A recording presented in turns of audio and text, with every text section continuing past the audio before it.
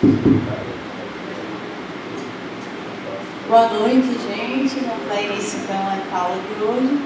Vamos pedir para se aproximar lá, né? Estamos em pouco número. Então, mais aconchegante aqui para a gente discutir os elétricos. Eu sou Eliane Pereira, sou médica cardiologista lá do Hospital Lopes, certo? E hoje nós vamos conversar um pouquinho sobre eletrocardiogramas em situações especiais, né?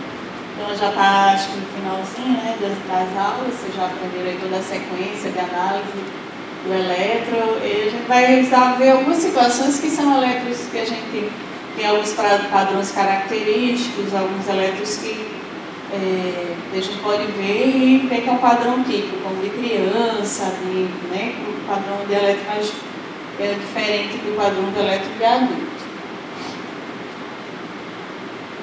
Então, para relembrar, né, aquela sequência de avaliação, onde a gente pega o elétrico, são vários passos que a gente tem que ter para fazer a avaliação e dar o laudo do elétrico. Então, a primeira coisa é ver o ritmo, né, se o ritmo é regular.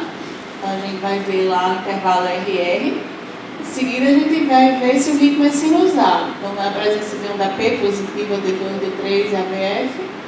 Então, se tiver, então nós chamamos, né, um ritmo sinusal regular. E a frequência cardíaca é adequada, então, para aquela situação, paciente em repouso, com aquela frequência está normal, entre 60 a 100, com aquela frequência está alta, paciente em repouso, né? A gente vai avaliar.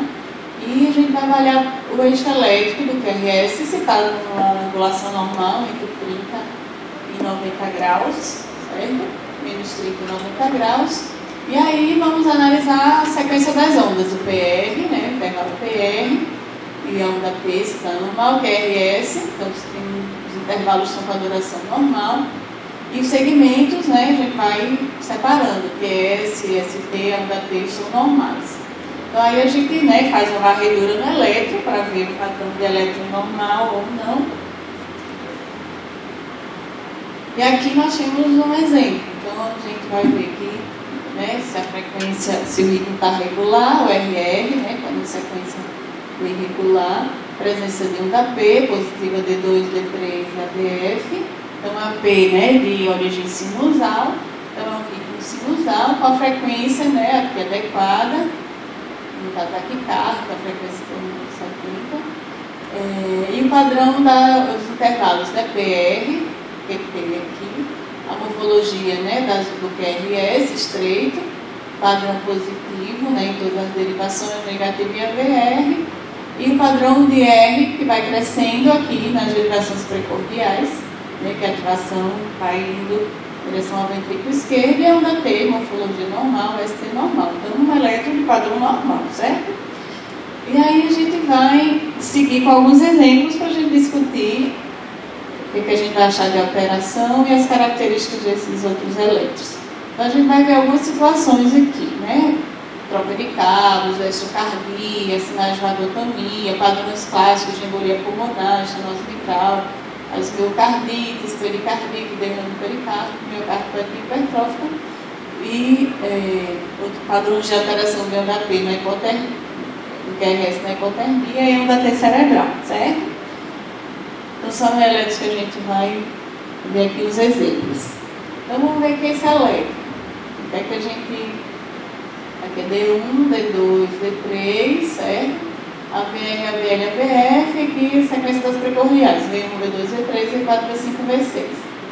Então vamos ver seguindo aquela sequência, certo? O RR está regular. Está regular, tem presença de onda P. E essa onda P está no padrão sinusal, que é positivo em D2, D3 e AVF. E está negativa, né? Está positiva, está meio estranho essa onda P, né? Não está numa sequência, um padrão de P sinusal.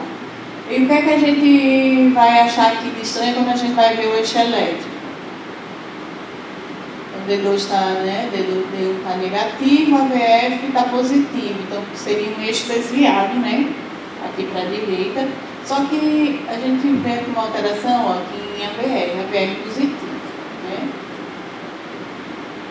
Então, se a gente pegar a sequência das ativações das derivações precordiais, então a gente vai ver que o R vai crescendo até ficar positivo o V5 e V6, certo? Então, quando a gente vê uma presença de APR positivo com um negativo, com AP negativa, então, nesse caso aqui, o que a gente vai suspeitar?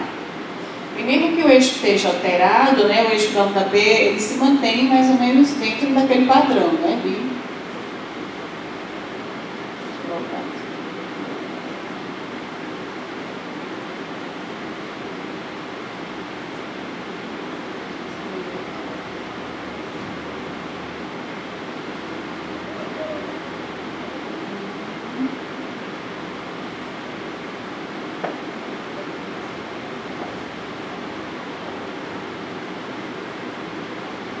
nesse caso aí, o elétron estava com os cabos trocados, certo? Então, sempre que a gente pegar um elétron que tiver negativo em D1 e positivo em AVR, certo? Com a onda P também negativa em D1, a gente tem que pensar que trocar os cabos da direita para a esquerda.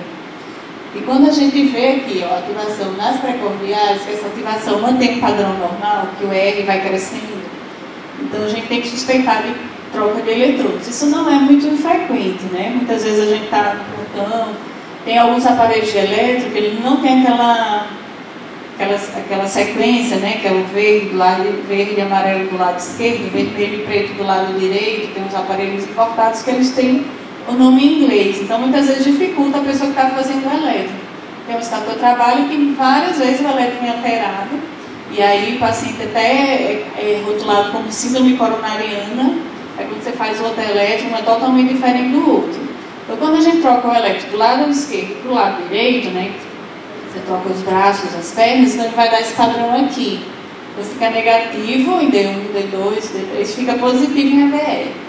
Quando você troca das pernas pelos braços, né, pode trocar também, inverter de cima pelos de baixo, o que acontece no elétrico? Ele vai ficar com padrão D2, D3, AVF, uma onda T negativa. Então, vai simular como se fosse uma alteração isquêmica do aparelho inferior. E aí o paciente pode ir para um TI, como já aconteceu, o paciente fez um elétrico no pronto-socorro, trocaram os cabos de cima para baixo, foi para um TI, chegou lá, fizeram o elétrico, normalizou. Isso como pode normalizar em pouco tempo, né? Então, era essa questão dos aparelhos eram importados e os nomes eram em inglês, AVL, né? Left, leg, aí todo o pessoal não sabe que conseguir toda a vida acontecia isso. Então aí quando corrigiu os cabos, ó, aí ficou aqui, ó, D1 positivo, D2, D3, AVR negativo, né, com a também negativa, e a mesma sequência de ativação aqui das precordiais, o R vai crescendo até o V5 e V6. Mas vai acontecer algumas vezes que a gente vai pegar um eletro desse aqui, ó, parecido com aquele, né? Negativo, ó, D1, negativo AP também, negativo PRS, APR positivo, quando AP também positiva. A gente, poxa, trocar os cabos, mas olha quando a gente vai ver a ativação aqui das precordiais. Ó, a gente tem um R, um S predominando, ó, vai diminuindo os complexos até ficar bem pequenininho, certo? E aqui tem uma voltagem até considerável, né, do que aqui V5 e V6. Então, o que é que acontece nesse caso aqui? Ó, o paciente era um paciente de 36 anos, assintomático, foi a primeira visita dele no cardiologista. Então, nesse caso aqui, ó, ou seja, a ativação elétrica está bem diminuída aqui, é como se, ó, cada vez que eu vou chegando para o ventrículo esquerdo, está diminuindo essa ativação. E aí a gente vai auscultar esse paciente, não tem nada de ausculta aqui do lado esquerdo, vai auscultar, o paciente tem ausculta do lado direito. Então, nesse caso aqui, é uma dextrocardia. Então, ele tem um coração do lado direito. Então, a gente vai suspeitar disso porque, diferentemente do padrão do elétron anterior que trocou os cabos, as precordiais, como ficaram corretas, né, o R foi crescendo até pegar a ativação aqui do ventrículo esquerdo. E aqui, cada vez que a gente vai para a esquerda, menor fica a atividade elétrica, porque eu estou me afastando ainda mais, né, da força elétrica do coração, que nesse caso aí está do lado direito, certo? Nesse caso aí, a gente vai suspeitar de dextrocardia. Então, a gente pegar os cabos e ver, né, como se fosse troca de eletrodo. Aí você vai para os precordiais, o R vai diminuindo, quase desaparecendo, quando chega em V5, V6, tá? Escute e veja, porque deve tem realmente o coração do lado direito.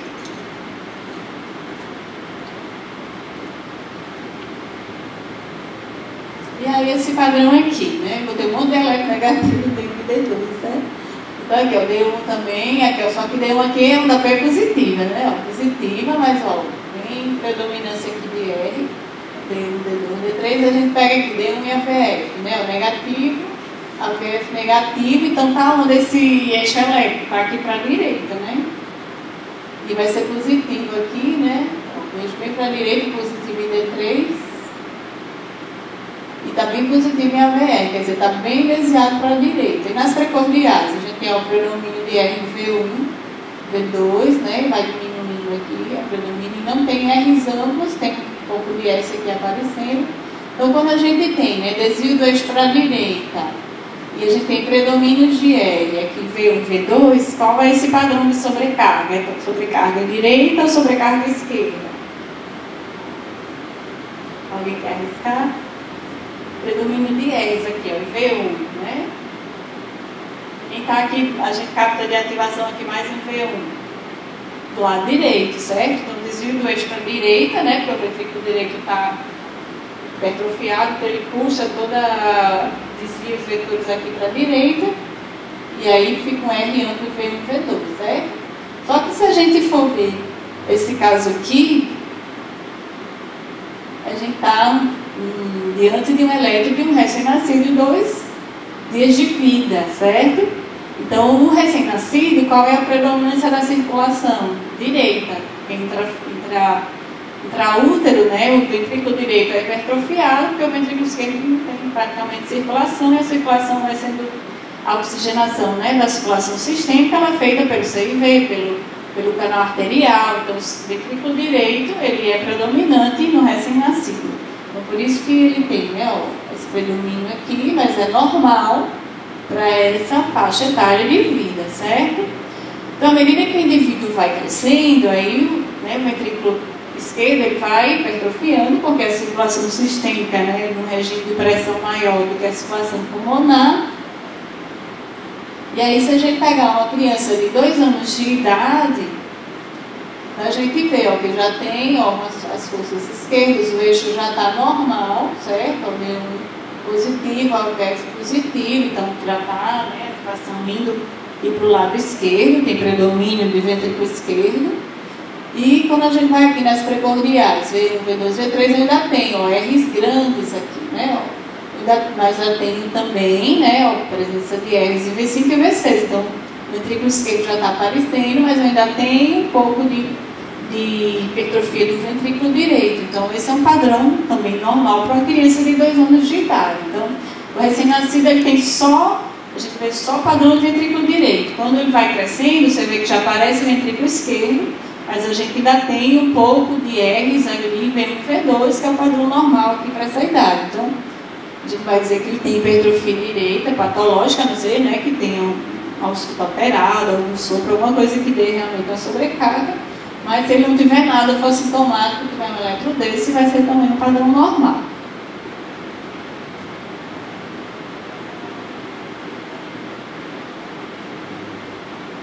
E até, a gente também pode pegar, né, assim, crianças de 10 anos, 12, padrão, que a gente apresenta um padrão V1 e V2, um padrão de T um pouco invertida, certo? Que é o que a gente chama padrão juvenil, certo? Fica uma T invertida, que ainda é aquela passagem da ativação mais para o lado esquerdo, ainda fica um pouco de alterado. Então, esse paciente aqui tem 40 anos, certo? Ele corre 30 minutos diários e veio para fazer um cardiologista, né? Fazer uma avaliação anual, né? Para ter atividade física. Então, ele fez o eletro lá na entrada, né? E foi ser avaliado o seu eletro, certo? Então, o que a gente tem aqui? Aqui a gente não vai ter como ver a frequência, né? A gente não tem vários R's, mas a gente vai ver aqui presença de D1 da P, né? Padrão D1 da P sinusal, positiva D1, D2, D3 e AVF, né? Negativa aqui em AVR, certo? Então é um ritmo sinusal. O padrão aqui do QRS está estreito, né? Está normal. A onda T, o que é que a gente observa? Principalmente aqui nessas derivações. o ST e o T, o que é que vocês acham aqui, nessas derivações aqui precordiais? O ST está normal, na linha de base, ou tem alguma, está acima da linha de base? Ó, linha de base aqui, né, na onda P, ó, aqui dá para ver bem, né? Então a gente tem um discreto supra ST, certo? Nessas derivações aqui precordiais. Só que se a gente for pegar o padrão, né, do ST, o ST côncavo, né, com a onda T positiva e apiculada, aumentada de amplitude e apiculada, certo? E o paciente é assintomático, né, não tem história nenhuma de doença prévia. Então, quando a gente vê esses padrões aqui, e geralmente também vem junto de uma frequência cardíaca um pouco mais baixa, o paciente é atleta, né, 40 anos, corre sempre. Então, é o padrão que a gente chama de padrão de repolarização precoce, né, que é um padrão de vagotomia. Então, os pacientes, né, que fazem atividade física, pacientes jovens, a gente pode ver esse padrão aqui de supra, né, que muitas vezes entra no diagnóstico diferencial de uma síndrome coronariana, esse padrão de repolarização precoce, né, que aí você pode confundir. Não, estava fazendo um supra aqui da parede anterior. Então, o que é que você vai ter que se basear aí? Ver qual é o quadro clínico, qual é o sintoma do paciente, colocar esse paciente em observação, repetir o eletro, né? Quando a gente tem uma síndrome coronariana, esse eletro ele vai modificando, né? À medida que você vai passando as horas. Você começa a ter, às vezes, um supracôncavo, depois ele fica convexo, onda T inverte, então tem toda uma mudança evolutiva, dinâmica, né? Que nesse caso aqui, na vagotomia, não tem. Todos os eletros que você for fazer, o padrão do paciente vai ser o mesmo padrão, certo? E aí tem casos na literatura de que você realmente chega a se confundir, né, com o síndrome coronariano, mas o que a gente vai diferenciar aí seria a sintomatologia e o padrão de sequência dos eletros.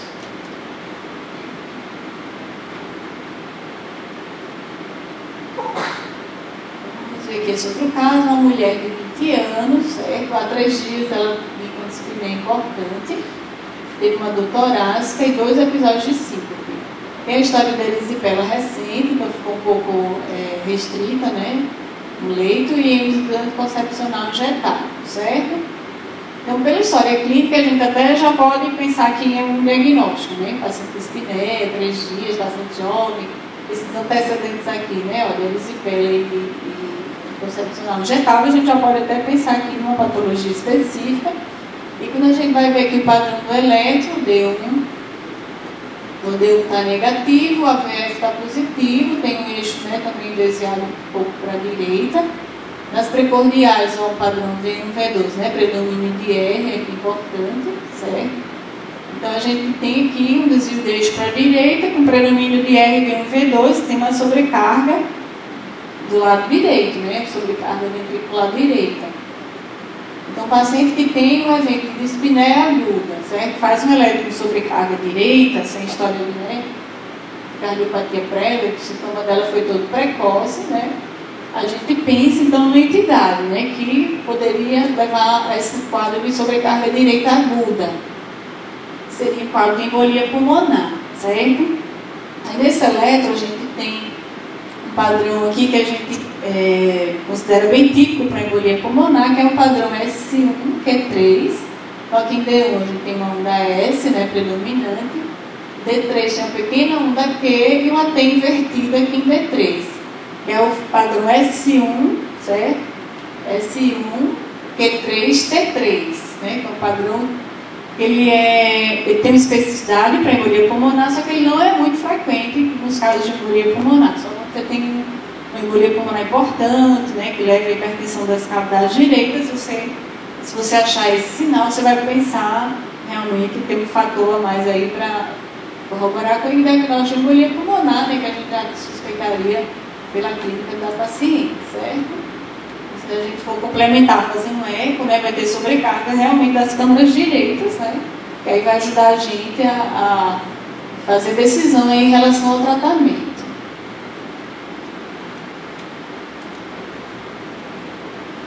A gente tem outro paciente, a paciente mulher de 30 anos, certo? Uma história de febre reumática na infância. Então, o paciente vem com queixas de dispneia, certo? E fez esse eletro aqui. Então, aqui no eletro a gente tem, ó, também entrei numa onda QRS negativo aqui em D1, certo? Minha VF positivo, aqui AVF positivo, D1 e AVF positivo, certo? E aí, ó, predomínio de positividade na parede inferior. O eixo também desviado um pouco para a direita, certo? É um ritmo sinusal, né? D2 positiva, AP positiva, D2, D1, D2, D3 AVF. Amplitude dos complexos QRS, né? Está mantido, aqui tem um pouco de S, mas se a gente for ver aqui a voltagem não está aumentada, então não teria aumento do ventrículo esquerdo, mas quando a gente olha aqui em V1, lembram desse sinalzinho aqui de a onda P aqui em V1? Está bem negativa, né? Uma face bem aumentada aqui, então aqui vai ter mais, né, de 40 milissegundos aqui de duração, ó, bem chama a atenção, né, que é aquele índice de móveis, né, para crescimento de átrio esquerdo, certo? Então tem aumento, tem crescimento de átrio esquerdo, desvio do eixo para a direita, não tem hipertrofia ventricular esquerda. Então, essa situação que a gente vê, paciente com história de doença reumática, seria um padrão que a gente considera bem típico de estenose mitral, certo? O paciente tem sobrecarga atrial, mas não tem sobrecarga ventricular. Então, vai ter sobrecarga do lado direito, né? Porque como a válvula está estenosada, o ventrículo não vai ter sobrecarga, então vai vir tudo, essa sobrecarga retrógrada para a circulação pulmonar, ventrículo direito, o paciente desenvolve hipertensão pulmonar. Então, o padrão de estenose mitral. Você lembra que tem, né, sempre o índice de mortes aqui.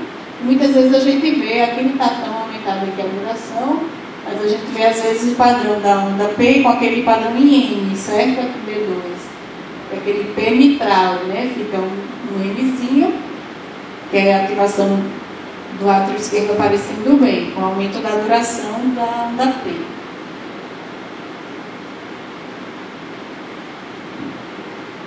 Diferentemente, né, das valvulopatias aórticas, onde a gente vai ter um padrão de hipertrofia ventricular esquerda importante. Então, principalmente quando a gente tem insuficiência aórtica, no ventrículo, a gente tem os maiores ventrículos, né, de dilatação e hipertrofia, onde a gente vai ter ondas R's muito amplas, certo? O padrão, né, STT de strain, olha que essa voltagem aqui como é grande, né? Ó, aqui até emendou. Aqui com certeza vai ter mais do que 35 milímetros, né, que é aquele valor que a gente tem de critério de voltagem para hipertrofia ventricular esquerda, e o padrão do ST invertido assimétrico, né, ó, que é o padrão de extremo. Certo? As valvulopatias aórticas, elas vão cursar sempre com esse elétrico. Você bate o olho, aquele elétrico bastante, né, aumento de voltagem.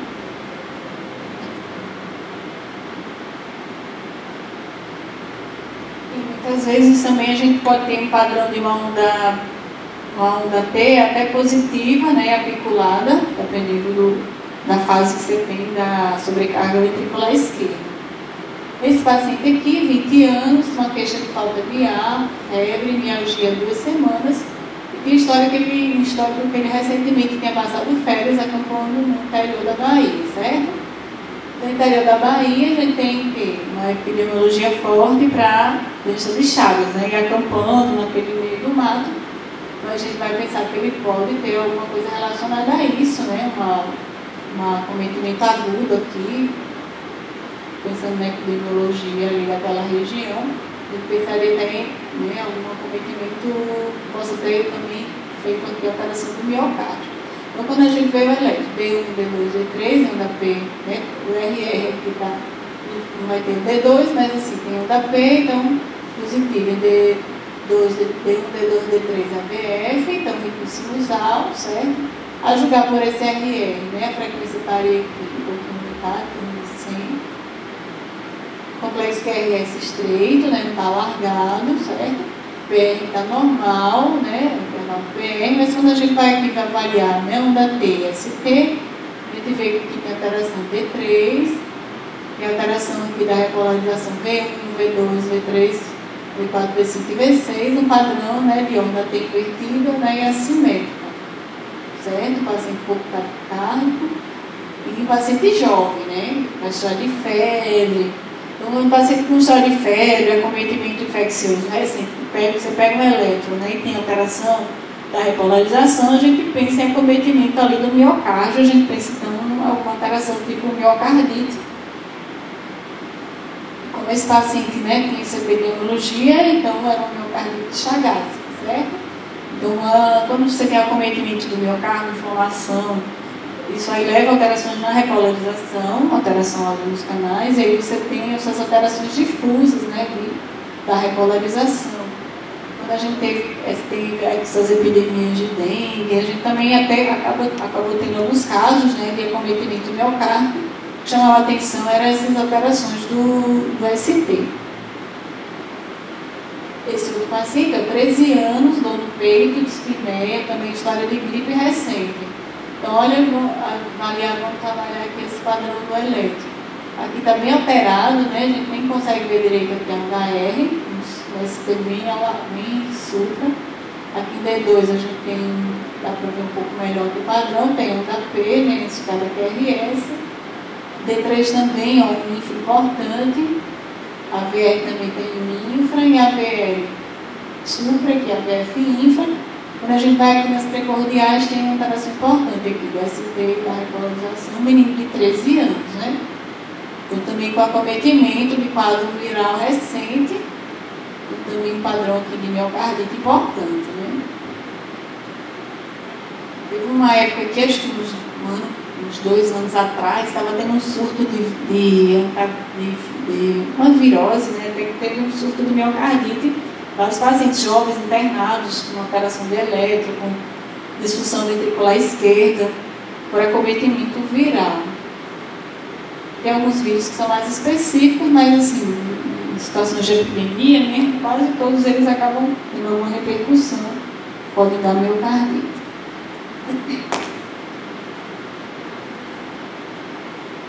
Aqui outro caso, aqui. A gente vê o eletro, certo? Alteração difusa. Então aqui, P positivo, D2, D3, AVF, certo? Negativo em AVR, né? Que é o padrão de ativação normal. O QRS está estreito, o PR está normal. Quando a gente vai avaliar a repolarização, também é negativo. V1, V2, V3, V4, então aqui a gente tem uma miocardite também, paciente que teve um quadro de sarampo.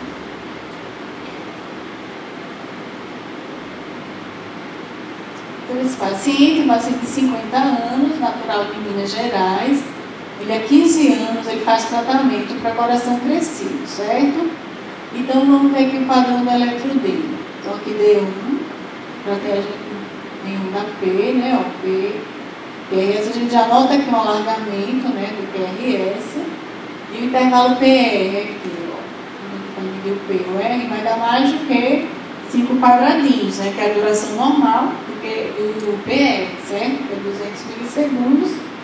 Então, se a gente começa aqui o quadradinho, vai estar aqui um PR um pouco alargado, né? Aqui, ó. Então, quando a gente tem um PR alargado, né? E a gente tem um P antes de cada QRS, qual é esse padrão de bloqueio atrioventricular? Eu tenho P, certo? PQRS, PQRS, mas o PR está alargado. A gente tem um bloqueio atrioventricular, né? Aí seria qual nível? 1, 2, 3, primeiro grau, certo? Então, a gente considera um BAV de primeiro grau, tem um PQRS, o PR está alargado. Aqui também tem o alargamento do QRS, né? Então, quando a gente tem alargamento do QRS, né, maior que 100 milissegundos, a gente também tem um bloqueio da condição intraventricular. Aí pode ser, né, do lado direito, pode ser do lado esquerdo. Então, a gente vem aqui para as precordiais, né, para a gente poder ver se é do lado direito ou do lado esquerdo. Então, aqui por esse padrão aqui, ó, em V1 e V2, e aqui em V6, seria do lado direito ou do lado esquerdo? Alguém se arrisca? Esse padrão aqui em V1, R e R', é do ramo direito ou do ramo esquerdo? Então, quando a gente tem R e R', é um bloqueio do ramo direito, certo? Então, como está bem alargado, tem até meseta aqui, então seria já um bloqueio, né, do RD, do ramo direito de terceiro grau. Então, a gente já detectou aqui, né, um BAV de primeiro, um BRD, certo, terceiro grau, E vocês conseguem ver aqui mais algum tipo de bloqueio interventricular? Aqui quando a gente vê o D2, D3, AVF, com esse padrão RS, e o eixo desviado para a esquerda, né? D1 positivo, AVF negativo. A gente tem um eixo bem desviado para a esquerda, né? Dá esse padrão D2, D3, AVF, esse padrão aqui. A gente tem então que é o bloqueio divisional, né? Antero superior esquerdo. Então, os pacientes têm um bloqueio trifascicular, né? Tem o BAV primeiro, tem bloqueio do ângulo direito, tem bloqueio da divisão antero superior esquerda, certo? Então, quando a gente está diante de um paciente que tem esse padrão, certo? BAV de primeiro, BRD e um BDAS esquerdo, esse é um padrão considerado típico, certo? Da miocardiopatia chagásica, certo? Naquela fase crônica já, né? O paciente passa da fase determinada, depois de muitos anos, ele começa a desenvolver os bloqueios atrioventriculares, interventriculares, então Chagas crônico, que a gente diz. Então ele começa a desenvolver essas alterações aqui, né? Por degeneração das fibras, pela presença do parasita no miocárdio. Então, quando a gente pega esse padrão, a gente pensa logo, né? Será que tem Chagas, né? Tem BAV primeiro, tem BRD, tem BAS esquerdo.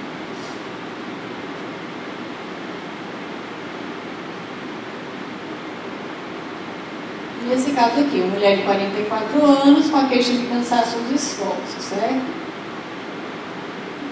Essa paciente também ela tem história de síncope aos esforços, certo? Então ela fez esse eletro aqui, veio para investigação. Então a gente vai ver aqui, né? Ó.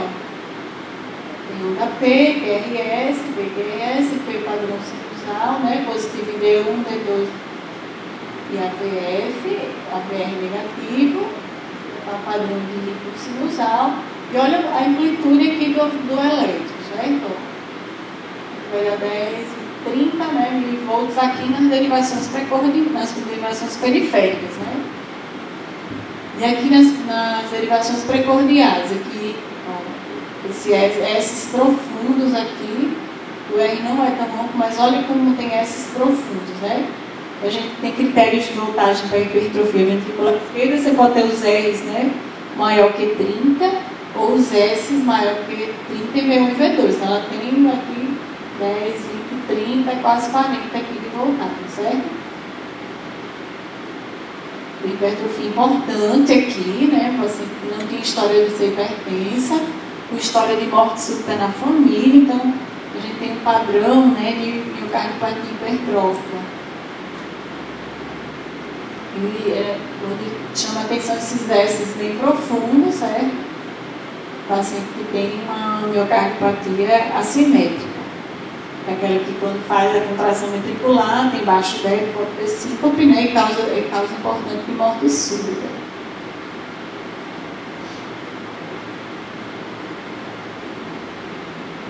E essa paciente aqui, uma mulher de 30 anos, um quadro de um resfriado recente, que começou a apresentar uma dor no peito, que piora em determinadas posições e febre. Então, quando a paciente chegou no pronto-socorro, né, com a dor torácica, entrou no diagnóstico diferencial de dor torácica, história de gripe recente, com febre, e ela dizia que melhorava a dor quando ela fazia um pouco de inclinação do corpo para frente. Então, foi feito um eletro, né, uma dor torácica, a gente sempre faz o eletro para fazer, né, diferenças, se tem alterações químicas ou não, para ajudar no diagnóstico diferencial. E aí, quando a gente olha o eletro dela, então a gente tem o HP, QRST, certo? O PR está normal, né? A QRS está uma duração normal, mas aqui quando a gente chama atenção, a linha de base, ó, aqui, né? Ó, ela teria, a gente tem talvez um discreto supra aqui em D1, aqui em D2 a gente é mais evidente, né? O supra do ST. D3 também tem um pouquinho, AVF. Aqui já tem só uma pouco de alteração da repolarização, mas aqui tem, ó, o supra. Então ela tem vários supras aqui. Esses supras aqui que vocês estão vendo, vocês conseguem caracterizar alguma parede, né? Porque quando a gente está diante de uma síndrome coronariana isquêmica, a gente tem um supra-DST, então a gente pensa no infarto, né, transmural. E geralmente, quando a gente tem o supra do paciente coronariano, ele está relacionado a uma artéria que foi obstruída. Então a gente localiza, dependendo das derivações, aquela parede que foi afetada, né? Ou parede inferior, ou parede anterior, certo? Parede anterolateral, né? Que vocês viram na aula de arteria coronariana. E aqui a gente consegue delimitar aqui alguma parede, a gente tem supra aqui, né? D2, D3, AVF, tem supra aqui, ó, V1, V2, V3. Então a gente caracterizaria isso como uma síndrome coronariana. Aqui a gente vê que é um inflamação difuso, então teria um infarto da parede inferior mais da parede anterior. Então quando a gente tem um padrão de supra, né, difuso, a gente vai pensar numa entidade que entra no diagnóstico diferencial da dor torácica. E também essa curvatura aqui do ST, né, ele é mais côncavo, certo? Na síndrome coronariana é aquele ST que já sobe, mais convexo, né? E a onda T já vai tendendo a inverter quando você vai repetindo os elétrons. Então, nesse caso aqui, a gente tem um quadro, né, de pericardite. Então, pericardite, quando a gente faz o elétrico, a gente vai ver que vai ajudar a diferenciar, né, da síndrome coronariana aquele supradifuso, certo? Então, vai ter supra em várias derivações, não vai fechar uma parede isolada. E a clínica do paciente, né, também vai ajudar, mas às vezes talvez não tenha uma clínica tão característica, mas fica aquele elétrico padrão de supradifuso, aí vai ajudar a gente, né, a fazer a diferença. Então, na pericardite, a gente vai pegar elétron em várias fases. Então, a gente pode ter, ó, na primeira semana, esse padrão de supra-DST, certo? Aí, se o paciente já tem uma história, foi uma semana atrás, 2 semanas atrás, a gente pode ter um padrão já de T invertida, também difuso. A gente até aqui confundiria um pouco, né, com miocardite, porque tem uma T invertida difusa. Na terceira semana já começa a melhorar esse padrão do ST, então dominou só um pouquinho aqui, e no segundo mês ele vai realmente voltar ao normal, certo? O da pericardite também, dependendo do tempo, né? O paciente vinha com sintoma, a gente vai ter alterações também que vão ser evolutivas, certo? Mas são alterações demoradas, olha, 1 semana, 2 semanas, né? Já a síndrome coronariana a gente vai ter supra, tem invertida em poucas horas, né, de evolução.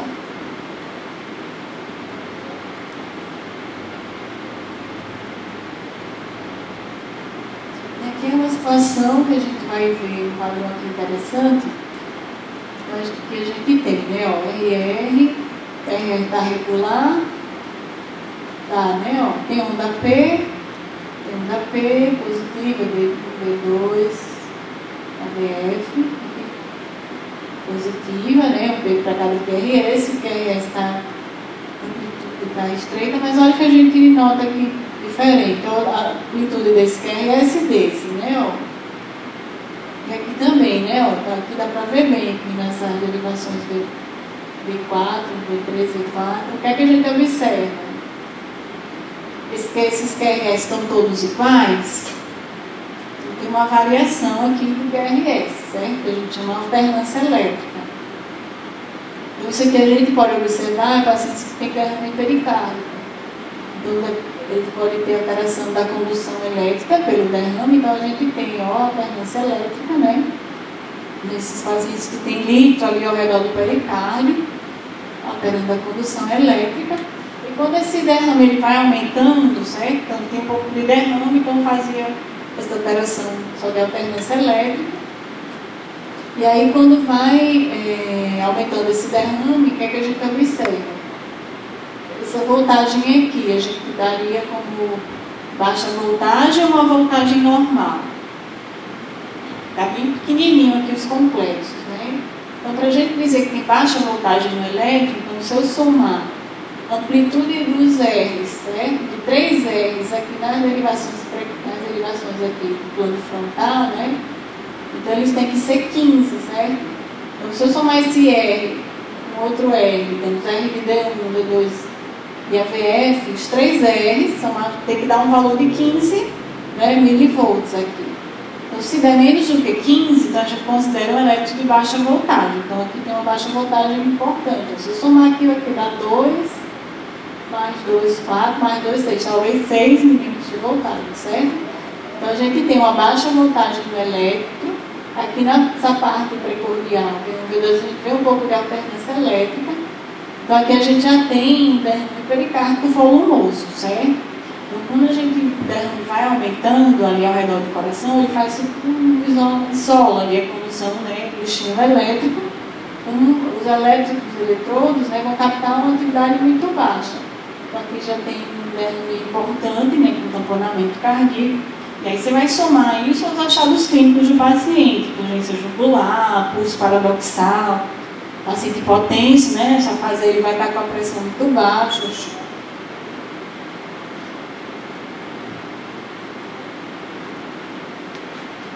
E aqui a gente tem uma situação que a gente não visualiza muito aqui, por exemplo, em lugar quente, né, mas em lugares frios, que tem rios frios, a gente pode observar isso com maior frequência, certo?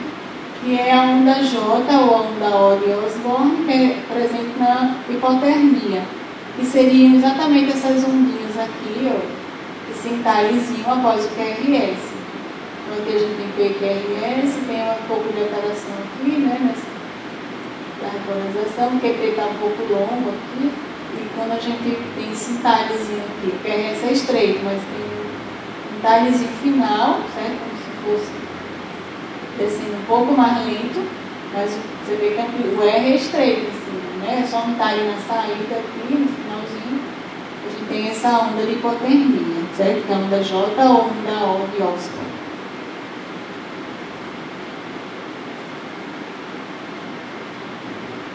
Aqui já é mais frequente da gente ver, né, que nós somos campeões de AVC, então a gente vai ver muitas vezes um paciente que faz um quadro, né, de um agravo neurológico agudo, certo? E aí você vai fazer um eletro, ele tem essa alteração aqui bem importante, ó, se a gente for ver, tem onda P, o QRS está estreito, mas olha aqui, não está na repolarização dele, né, ó. Fica essas ondas T bem negativas, certo? Difusas essas alterações. Então, isso a gente vê no AVC, que a gente chama de onda T cerebral, certo? Pacientes que têm isquemias grandes, hemorragia, você faz o eletro, aquelas T's todas invertidas, certo? Isso aqui seria decorrente, né, da modulação do estímulo nervoso central, né, na ativação cardíaca, como levando alterações aqui da onda T, certo?